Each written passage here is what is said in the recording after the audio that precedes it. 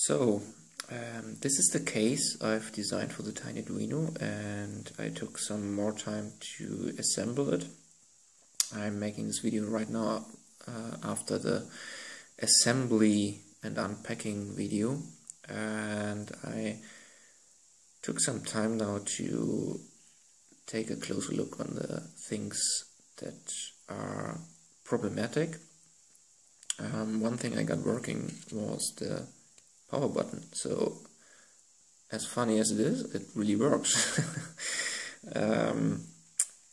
So I should design it with a bit more respect to the small dimensions and do it a bit, let's say, in a more stable fashion, but the prototype is workable.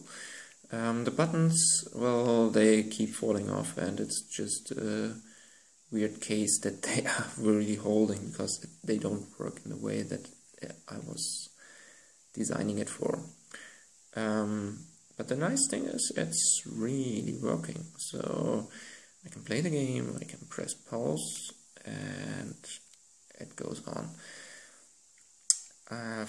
I'm intending to make another iteration now, where I try to address and fix these issues and try to improve the overall design, making it easier to assemble it and make it more stable. I mean, the entire model itself, it's a fairly stable thing, but of course it can fall apart in any kind of a small hit.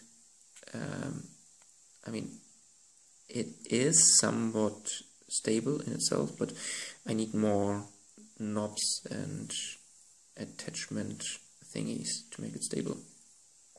But in general, it's relatively firm. It also feels quite nice. I mean, it's the feeling of the material. Oops, yes, that happens. The feeling of the material is something between paper and cardboard, I would say. It's very soft. But that's okay for this thing. I like it, and it's giving me a good impression about what this thing is. It's a tiny gaming console, and yeah, I want to make it more presentable and more looking nicely. And it's quite a bit of a challenge design-wise, especially since I'm not a designer. But I'm having fun. That's the most important thing for me. And well, if you're interested in seeing what's coming next, it's probably gonna take a month or something until I have another presentable item. Then, well, follow me. Give me comments, tell me what you think, and